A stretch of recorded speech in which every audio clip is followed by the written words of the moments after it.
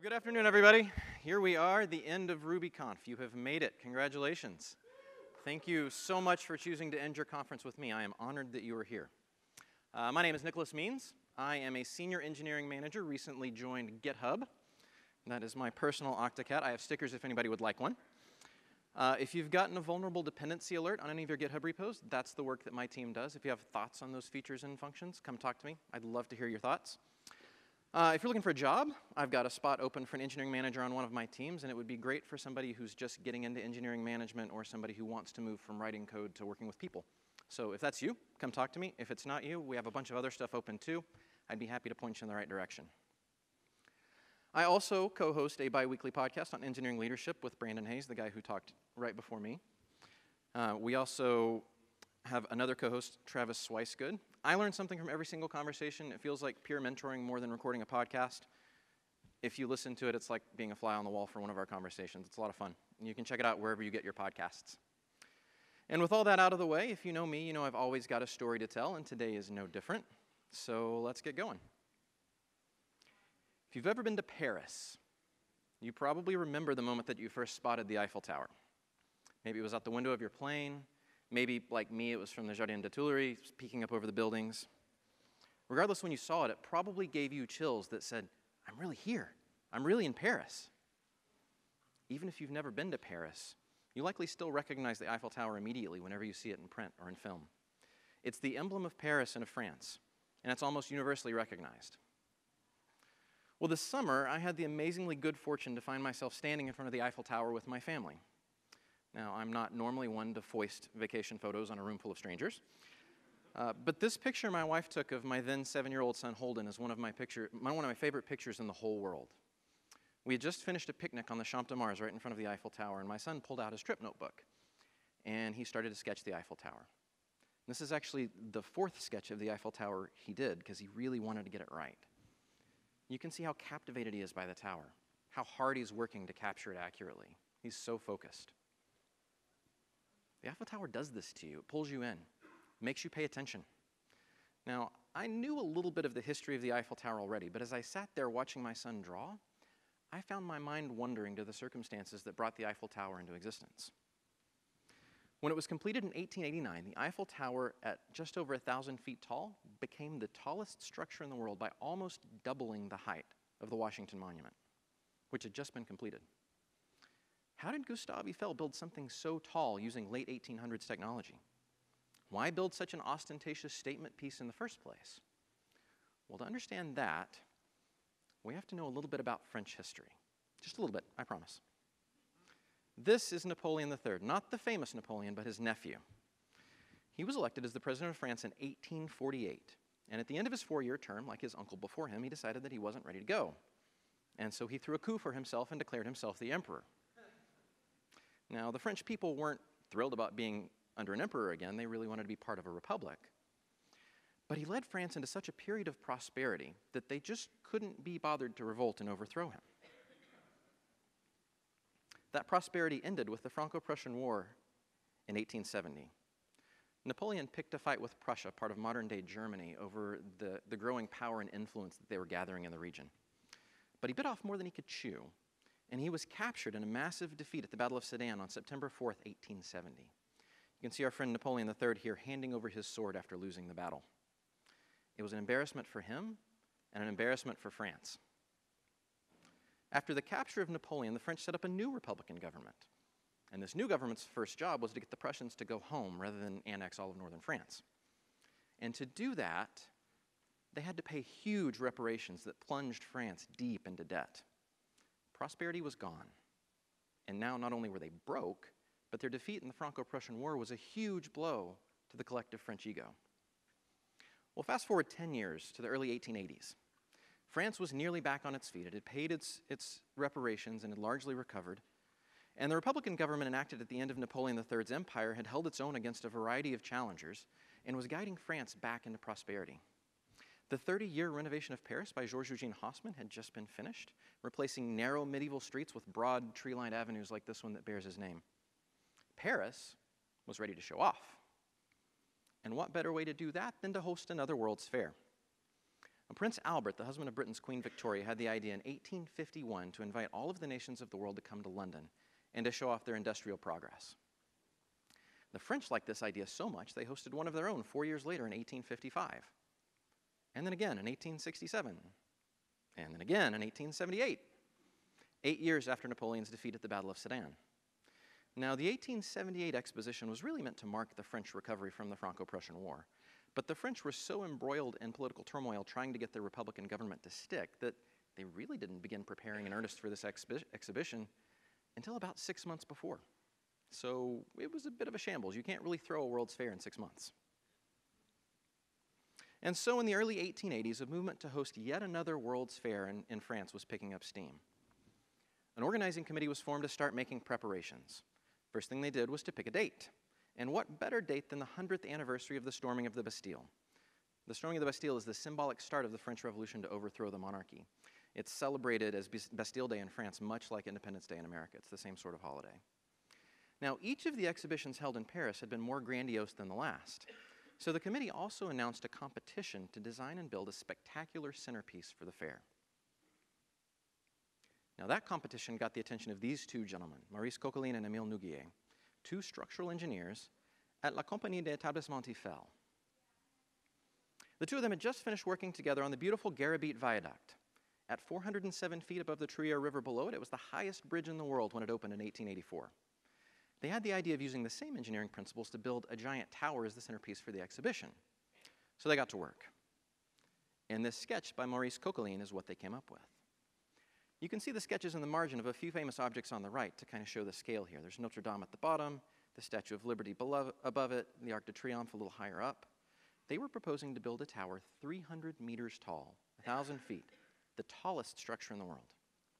Coquelin and Nouguier excitedly took their design to their boss to pitch. And as you might guess from the name of the company, their boss was none other than Gustave Eiffel. Now, Eiffel had been a bit lukewarm on the whole competition.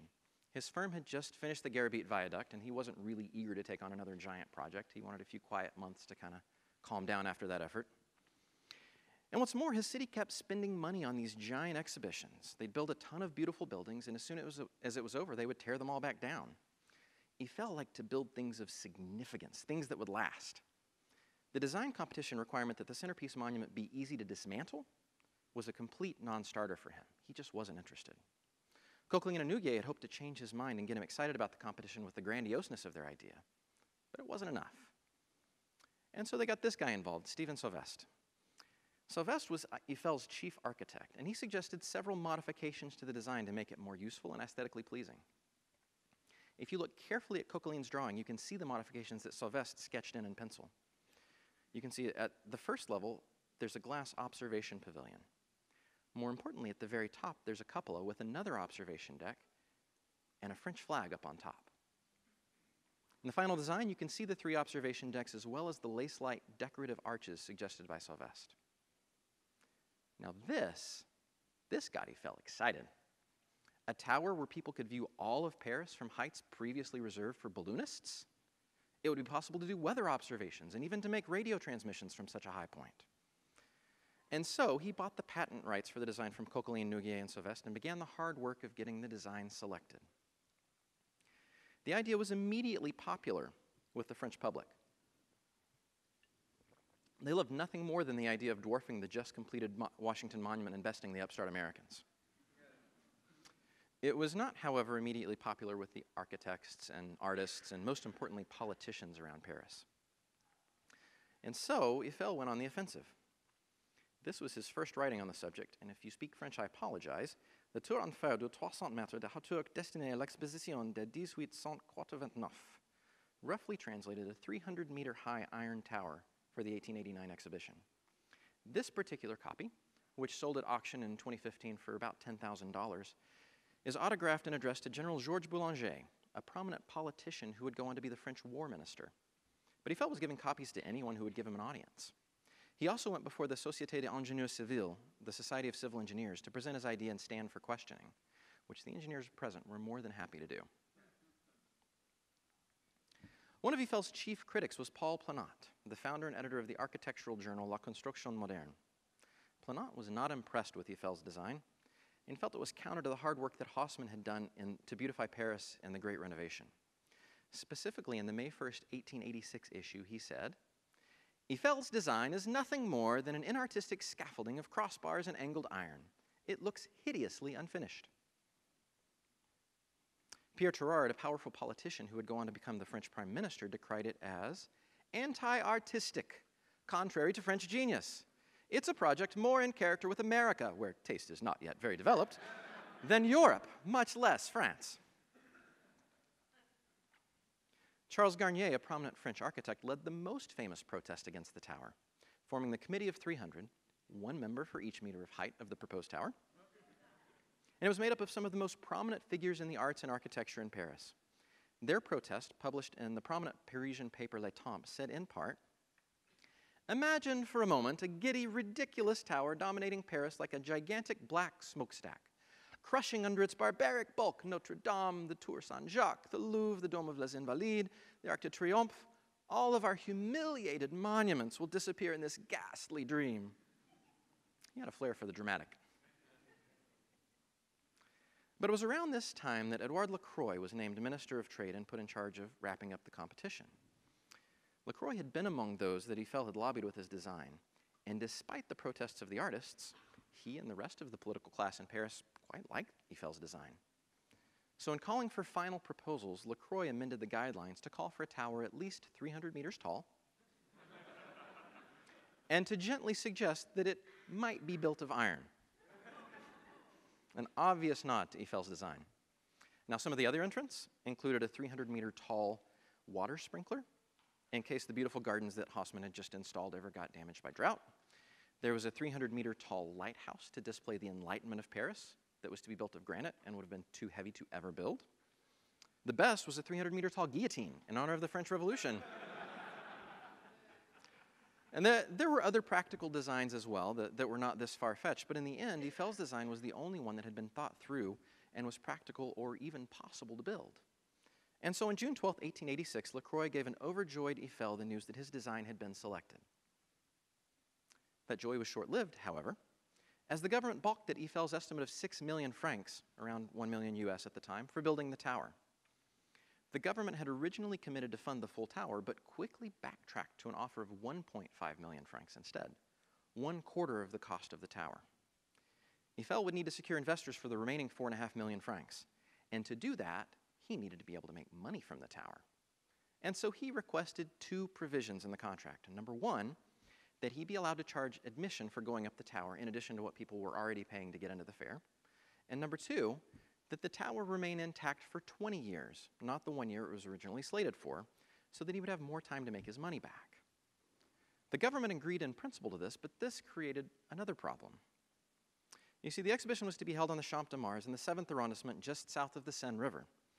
The Champ de Mars was the French army's primary drilling ground, and Eiffel had proposed to put his 1,000-foot tower right in the middle of it. The army was already resigned to losing their drilling ground for the year that it would take to assemble and hold the exposition. It happened every time the French government decided they wanted to hold an exhibition. They were kind of used to it. But having a giant tower in the middle of their drilling ground for 19 years after the exhibition ended, well, that just wouldn't do.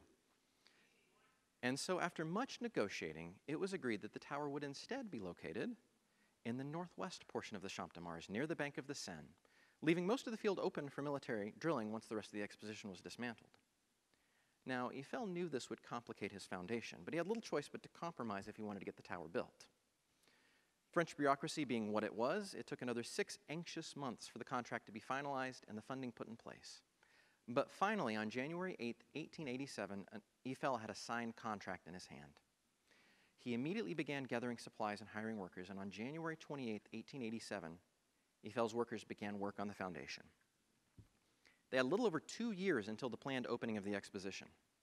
Now, I mentioned that moving the tower closer to the Seine complicated the foundation. Here's what I mean. Each leg of the tower rested on 4 6.5-foot thick slabs of concrete, one for each of the principal girders. The east and south legs of the tower rested on solid ground on the Champ de Mars side of the site. The west and north legs, however, were far more complicated because they were on the side of the site closest to the Seine. The ground here was made of millions of years of sediment deposited from the river, much less stable. Each of the 4 slabs for each leg required 2 piles to be driven 72 feet down to reach the bedrock below the sediment. And it required the 6.5-foot foundation slabs to be dug out and poured below the water table of the Seine. Water infiltration was a huge problem as they were doing this. So Eiffel's team used these giant 50 by 20 foot cast iron caissons. They pumped them full of compressed air to force water out so that they could work in dry conditions and pour concrete and it be able to dry. The caissons start on the surface and sink further and further down as the workers dig the foundation out. 5 months later, on June 30th, 1887, the foundations were finished. And this is what the foundation for each of the 4 legs looked like when it was completed. Each foundation pier has 2 bolts embedded into it to bolt the shoe of each primary girder. Now the bolts look tiny in this picture, but they're actually about 4 inches in diameter and 25 feet long, so pretty significant. Eiffel's team quickly began the ironwork, and you can see here how the primary girders attach to the foundation piers. Now the reason for the angle is twofold. First, it takes the load coming down the tower and spreads it out into both vertical and horizontal loads, so you're not putting such a strong vertical pressure into the ground. This is important when you're dealing with river sediment, say. The second reason is it makes the tower more resilient to winds 1,000 feet up in the air. Remember that this is twice as tall as anything anybody has ever built, and it has more wind exposure than anything anybody has ever built. So they have to build it strong to cope with the winds. Work progressed quickly in large part due to the precision of the drawings produced by Eiffel's office. In all, there were 1,700 general drawings made and a further 3,629 drawings of specific pieces. The position of rivet holes was calculated down to 1/10 of a millimeter, and angles were calculated down to 1/2 of arc, which is 1/3600th of a degree. Very precise. These precisely drawn parts were then forged and drilled in Eiffel's factory in Levallois-Perret on the outskirts of Paris, and they were brought to the site on a horse-drawn carriage. It would be another 30 years or so before Henry Ford would invent his Model T. Early in 1888, they had reached a critical juncture in the first phase of construction. Because the rest of the tower would rise from the first platform, it was absolutely critical that the 4 legs of the tower be level. The tower was so tall that a few millimeters out of true could result in a significant variance at the top. And Eiffel's way of dealing with this was ingenious. Each of the 4 legs was built at a slightly steeper angle than it needed to be. A couple of centimeters, very small difference. And you see the scaffolding there that is supporting each of the legs. The scaffolding is not directly attached to the legs. There's actually a large sandbox where each leg of the tower rests on the scaffolding. And the reason they did this was because it allowed for very precise adjustments of height and angle. There was a small cork at the bottom of the sandbox. They would pull the cork out, let some sand run out, put it back in, measure. If it needed to move more, they would let more sand out until they finally got to the point that all 4 legs were precisely aligned exactly where they wanted them to be. Once they were all level, it was as simple as building the platform it was as simple as joining the legs together by building the first level platform. That locked them into place. And so on March 20th, 1888, the first and most complicated portion of the tower was completed. They still had 800 feet to go, though, and only a year to do it. Sorry, my remote's going haywire here. All right. As they built up from the first level, it became increasingly complicated to get the parts they needed up to where they were working. So to solve this, they decided to use the first level of the tower as a staging area. You can see the large crane resting on the first level there and a couple of shacks there for the workers. They would use that large steam crane to lift parts of the tower up to the first level. And they built a small railroad on the first level, so once the parts arrived, they could carry them to whichever of the legs of the tower they were to be used to build.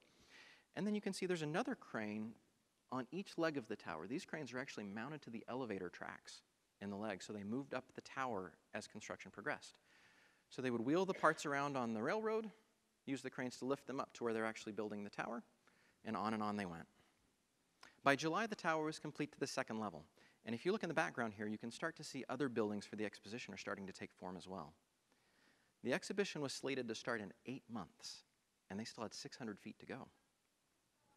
Another issue Eiffel's team had to solve was how to rivet pieces together so far off the ground. The Eiffel Tower was assembled almost entirely by riveting. The way this worked is the prefabricated parts were brought to the tower, they were hauled up and put into place, and once the crew were certain they had the assembly right and everything aligned, they would begin the tedious process of driving rivets through all of the precisely aligned holes. Now, a rivet, if you've never seen one, looks basically like a screw with no threads. So the way this process worked, there's one worker in the front here who's heating the rivets up to red hot. They had to be hot, soft, and malleable.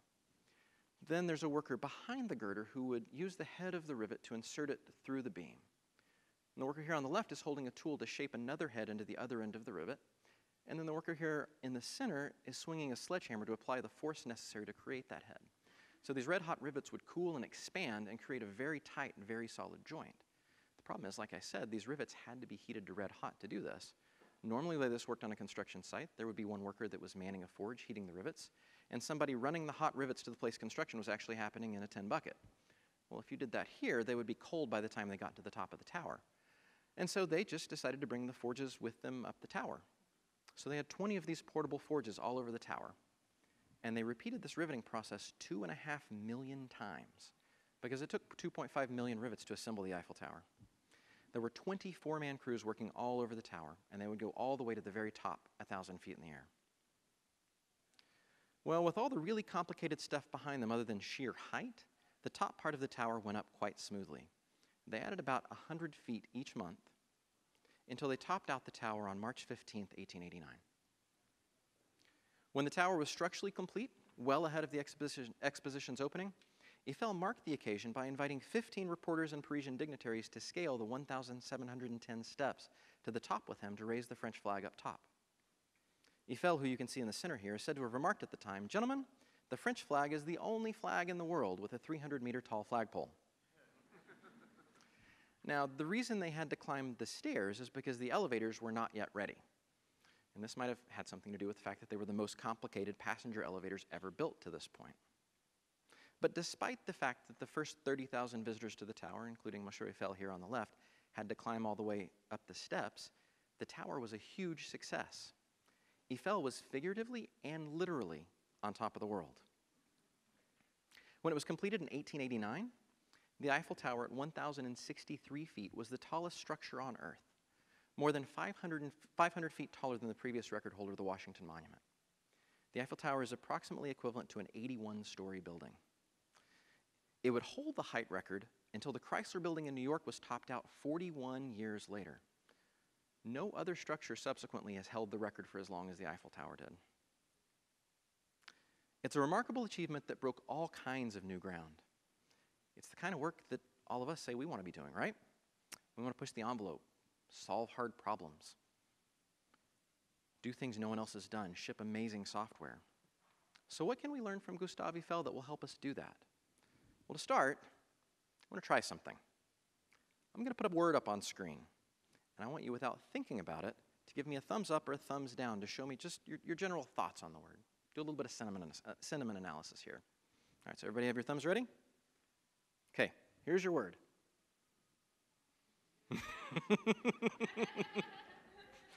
Predictably, there are lots of thumbs down, and I'm glad because, and you can put them down now.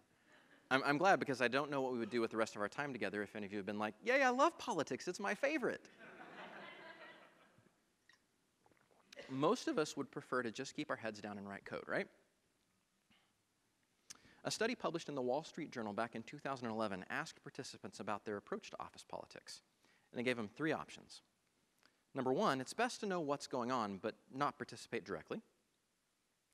Number 2, it's best to stay out of office politics entirely. Or number 3, it's best to participate so you can get ahead. And here's how people answered. Between the group that wanted to stay informed but not participate and the group that stayed out of things altogether, fully 83% of participants picked an answer saying that they did not participate in office politics. So you're not alone. I bet some of us have even left jobs because our companies were too political. I certainly have. But here's the thing, and it took me way too long to come to terms with this. Every organization is political. You can't escape politics by just moving around enough until you find the right boss or the right company. Anytime you have more than one person working together on something, you'll have politics. Because politics is nothing more than how humans share power and make decisions together. That means that doing anything meaningful in your company, whether it's as simple as getting to work on work you want to do, or as complex as completely overhauling your company's hiring practices to improve diversity and representation, requires you to understand and participate in the politics of your company. I know, what a positive and uplifting note to end the day on, right? But stay with me, politics doesn't have to be negative and gross. There's a couple of things Eiffel does that give us great examples to follow in doing politics the right way. Let's rewind back to the work Eiffel did before the tower was ever built. Remember this paper that Eiffel put together to promote his plan for the tower? He went around from official to official, handing out autographed copies and talking about what he wanted to build. What Eiffel was doing here was actually pretty simple. It's just networking and self-promotion. Now, how many of you love networking? There's your extroverts. And how about doing self-promotion? Most of us don't. There's not a lot of hands going up except for Sam. Networking and self-promotion are kind of like politics. They get a bad rap that they don't entirely deserve. So let me reframe them for you. Instead of calling it networking and self-promotion, let's call it making friends and telling stories. Because that's really all Eiffel was doing. He'd invite somebody to lunch, or more likely to spend an afternoon together on a Parisian terrace polishing off a bottle of wine together, and he'd tell stories. He'd regale them with tales of building the Garabit Viaduct. He might even tell them that when a train passed, the bridge was displaced by precisely 8 millimeters, exactly as his mathematical models had predicted before construction ever started. Then he'd show them the final drawing of the tower, maybe talk about how great it would be when a tower on French soil passed the height of the great obelisk the Americans had been working on off and on for 40 years. And you listen to their stories too, and then by the end of the conversation, he'd have made a friend. Now, importantly, he didn't just do this with people that were involved with the exhibition. The fact that this document is autographed to Georges Boulanger tells us that. Boulanger was in government and would later go on to be the war minister, but he had nothing to do with the exhibition at all. He had no decision-making power. And that's what networking is all about, just making friends. Maybe you'll be in position to help one another someday, but it's not an immediate focus. So what does that mean for you? Grab coffee with your product manager so they're a human to you, not just someone who drops things at the top of your backlog and sets unrealistic deadlines. Get lunch with someone in sales because they're the ones that are hearing the questions your customers are asking, and they have no idea how you do your job. They'll be fascinated to hear your story too. The second part, self-promotion, is about making sure others know what you've been working on. Not in a braggy way, in an informative way. In a perfect world, doing good work would be enough. But your boss is not paying nearly as much attention to you as you might think they are. They're juggling so many things. So you have to tell them what you've been up to. Showing what you've been working on and what you've accomplished is a big part of how you build your reputation at work, with your boss and with other folks. And it's how you help your boss build your reputation for you by sharing the good work you're doing. If you want a promotion or to build more influence so that you can affect big changes, this is a big part of how you do it. If you want something to help you learn to do this more effectively, I can't recommend Dale Carnegie's classic How to Win Friends and Influence People highly enough. It's full of timeless advice on how to do this well in a productive and non-scummy way that benefits you and the person that you're talking to. For the other thing Eiffel has to teach us, let's go back to the contract he signed on January 28, 1887. Now, you remember the French government had initially proposed to cover the entire cost of the tower, but at the last minute balked and only agreed to cover 1/4 of the cost. Now, at that point, it would have been pretty easy for Eiffel to play hardball and demand that the government live up to its original proposal or he would take his ball and go home. But that's not what he did. Instead, he did a bit of negotiation. Now, this is another word we all love. It probably makes you think of buying a used car and trying not to get screwed. But let me reframe it. It's really just cooperation. That's all a good faith negotiation is, working together to find an outcome that works for everyone. Eiffel understood the French government's position, and he had empathy for the government representatives that he was talking to. Putting on an exposition is expensive, and they frankly didn't have the 6 million francs to give him. So instead of walking away, he worked with him to find a way to satisfy his need for 6 million francs to build the tower, and the French government's need to not give him 6 million francs to build the tower. He found that mutually beneficial solution in his being able to charge admission for 20 years. And as a side note, that turned out to be a phenomenal deal for Eiffel. An amazing 1.8 million people went up the tower during the fair, each paying an average of 3 francs for the privilege. So the tower had paid for itself before the fair was even over. Now, when we're working for something we want, there's a temptation to see that process as a zero-sum game. Someone has to win and someone has to lose. Eiffel needed 6 million francs to build the tower, so it was that or bust. Your executives want a piece of functionality delivered by an absurd date, so you need to tell them in no uncertain terms that it's absolutely impossible.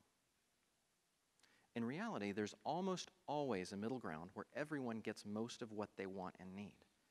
The trick is figuring out what it actually is that everyone in the situation wants and why they want it. It requires you to exercise empathy and compassion and to ask probing open-ended questions that let you build understanding. So when your product manager starts pushing for that unrealistic date, try to understand why. Look to see if there's a smaller piece of it you can deliver early that will meet whatever need is driving the push. If you want to learn to do this well, I would recommend a copy of Herb Cohen's classic, You Can Negotiate Anything. Yeah, the title's a little cheesy, but this book changed the course of my career when one of my mentors recommended it to me years ago. Cohen teaches a style of negotiation that revolves around understanding everyone's needs, especially your own, and getting to agreement by finding mutually beneficial ways to fulfill them. But what about bad politics? Are there organizations and bosses that are overly political? Of course there are. We've all met a Lumbergh in our career. If you find yourself in an organization that regularly promotes those that play the game instead of those who do good work, you might need to leave. Or if you find yourself working for a boss that always takes credit for your good work, there might not be enough networking and self-promotion for you to get around that. But if Gustave Eiffel didn't find the French government too political to navigate and negotiate with, there's a pretty good chance that that bar is higher than you think it is, and it's really your own comfort that you're pushing up against. But this is the lead Rubyist track, right? So what does this have to do with those of us who are in leadership positions or aspire to be? Well, the conventional wisdom around organizational politics for tuned-in leaders who care about their teams is this.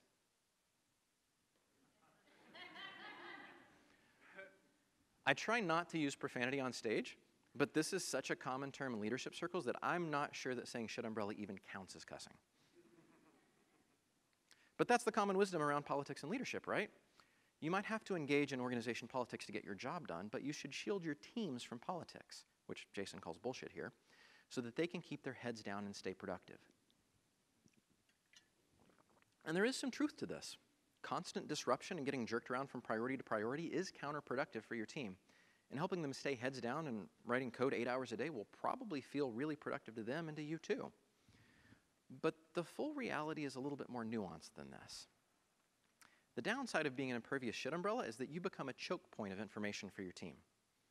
Over time, you'll disconnect your team from the mission of your organization. And since we know that a sense of purpose is an important motivator for most humans, that disconnection will quickly lead to dissatisfaction and probably even leaving the company. What's more, you can't carry this load. You just can't. If you put yourself in this spot as a leader where you feel the responsibility to shield your team from every bit of organizational politics that happens above them, it's all but guaranteed to burn you out. So what do we do instead? One of the engineers on my team, Steve Rickard, introduced me to an analogy that I like a lot better than shit umbrella. Heat shield. Now, we get the term heat shield from the world of space travel and orbital reentry because, of course we do, it's one of my talks. Unlike an umbrella, a heat shield isn't designed to be impervious. An umbrella blocks all the rain that hits it, but a heat shield blocks just enough heat to make reentry survivable. It's a very carefully calculated compromise.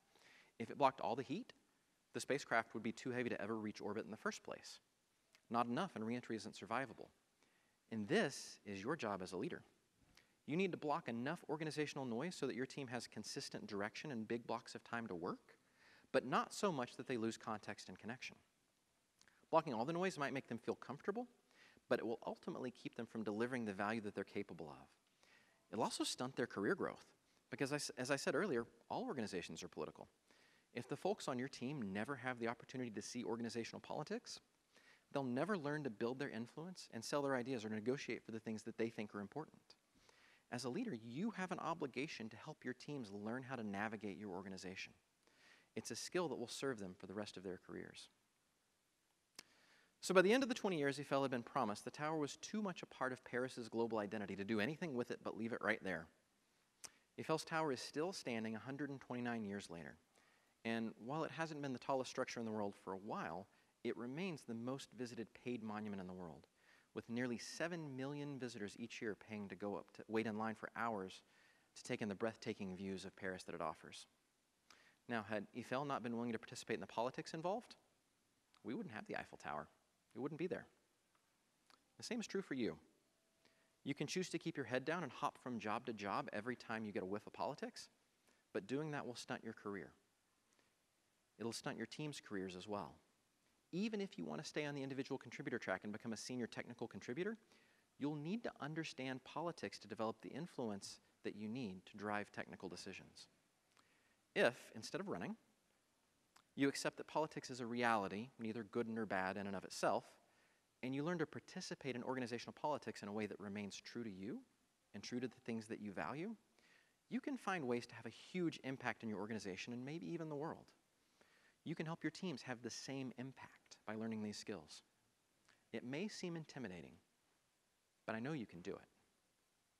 Good luck.